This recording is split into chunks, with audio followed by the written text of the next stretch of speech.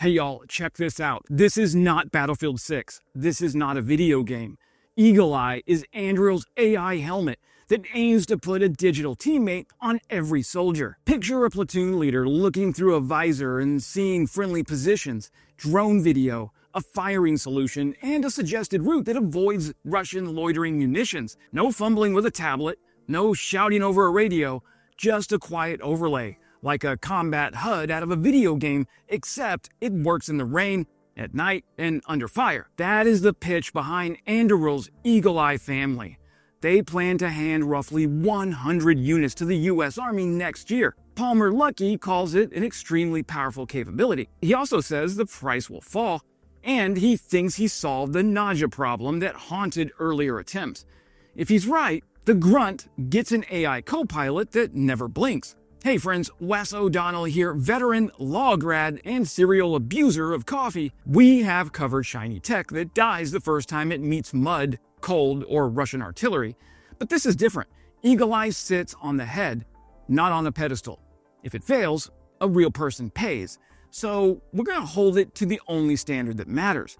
Does it make a soldier faster, harder to kill, and easier to coordinate without making him puke? Quick history. The Army chased this idea for years. Microsoft's IVAS tried first. Comfort, latency, and what soldiers diplomatically called mission-affecting physical impairments killed it. Spring of 2025, the Army rewrote the program as the Soldier Borne Mission Command and then opened the architecture to any company that wanted to compete. Well, Anduril landed the software contract. EagleEye is a family, not a single toy. Glasses for maintainers and warehouse crews, helmet-integrated ballistic AR eyewear for mass-fielding infantry, a sealed, rifle-rated full-face helmet for blast and frag protection in night-focused ops. Anduril is working with Oakley, OpsCore, Gentex, and others, so frames feel like gear, not a science project. Reportedly, components share 90% commonality. Compute modules and vision sensors are the same, with mission-specific add-ons like thermal or range packages clipping on as needed. The trick is weight and balance.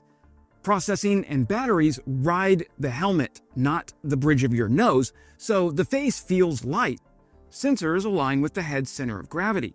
If you have done a 12-hour patrol with a heavy mount, you know why that matters. Under the hood, Lattice ties it all together. Lattice is Anduril's Mesh and Mission Command AI platform. It pushes and pulls data from drones, from ground sensors, from radios, and other wearables without relying on a single hub. That matters when jammers wake up and satellites go quiet. Lattice already runs on 100+ sensor types and has Pentagon backing to expand in contested environments.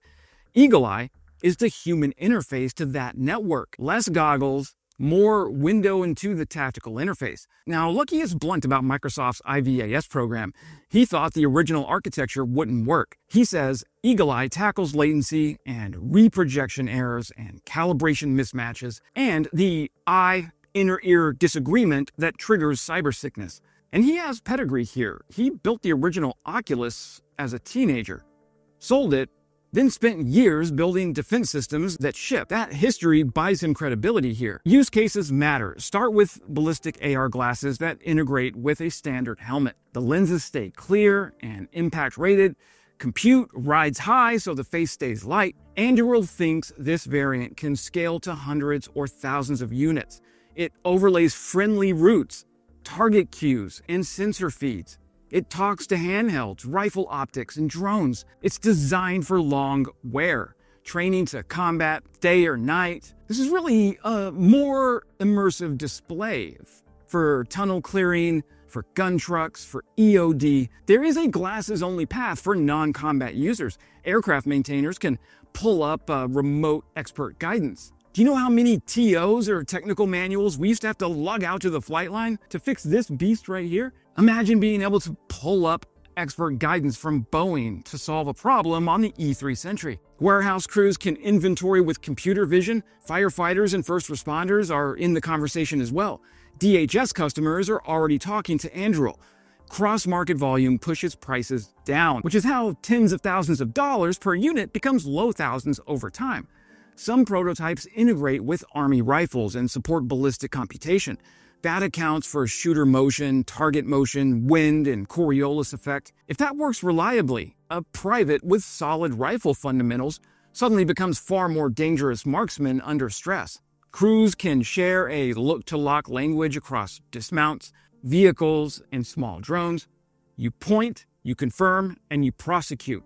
Less radio chatter, less time wasted, fewer blue-on-blue risks. Now, Meta and Qualcomm and others feed into this supply chain. Meta's waveguides and display tech matter here. Meta says the display supply chain is independent of China. If you put glass on 500,000 heads, you cannot be one embargo away from a parts crisis. Anduril's public goal is roughly half the IVAS unit price that the Army once expected. Now that matters if the Army wants thousands, not hundreds. Comfort beats features every time. If a system gives headaches, soldiers will forget to bring it. EagleEye distributes weight around the helmet, not the face. Glass can be clear, ballistic, and light. If latency is the dragon, Anduril says they have it tamed. If a squad can wear the glasses from staging to exfil without ripping them off, that's a win condition. If not, it joins the pile of expensive kit that just rides in the rucksack until the colonel shows up. Nothing works forever in a jammed fight either.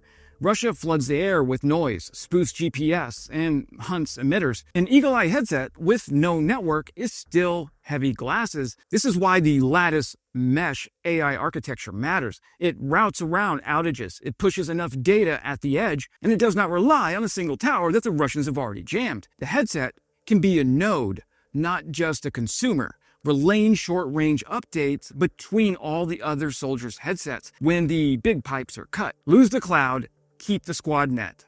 Lose the net, keep the last cached map and the optic. Keep fighting. Give Ukrainian assault groups rugged, balanced glasses with fused drone feeds and fast deconfliction, and you cut fratricide and speed up combined arms at the company level. Put EagleEye on a Pacific Infantry battalion moving by small boat and rotorcraft, and you get quiet navigation overlays and low probability comms that don't give away positions. Why not give it to Ukraine to test? They will let you know real fast whether it's solid or a solid piece of junk. Now, Luckey is not shy. He says he is the best head-mounted system designer in the world. He might be right. After all, this is the guy who invented modern virtual reality. But he also might be setting expectations no one can meet. The truth will be in after-action reports. I will give him this. The team is moving fast. The design language looks like gear, and the company already ships systems that live at the edge. The reunion with Meta is icing on a messy cake. Strange bedfellows are how hard problems get solved. Even though Meta fired Palmer Luckey is now partnering with Meta to make these glasses a reality. Strange bedfellows are how hard problems get solved. So here's what to watch next. 1. Soldier wear time. If line units keep the glasses on for hours, not minutes, EagleEye is real. 2. Integration with weapons and vehicles. If a gunner, a drone pilot, and a team leader can share a target in 2 taps and a head nod, friction drops. 3. Price and logistics. If the Army can buy thousands without starving other programs, and if broken lenses swap like Peltors, adoption sticks. EagleEye looks like the first serious attempt to put AI comms and a combat HUD on the same human machine and make it something you forget you're wearing. If it shifts on time, if it works under jamming, and if it keeps stomachs calm, the platoon fight changes. Less yelling, fewer fat-fingered grids, more shared truth. I am cautiously optimistic. That is my veteran's way of saying I'll believe it when a private tells me it helped him get off the X a second faster. If you want more sharp-field honest looks at tech that claims to save lives, subscribe and stick around. I will keep testing claims, poking holes, and giving credit where credit is earned. And as always, glory to Ukraine, glory to the heroes. Crimea is Ukraine.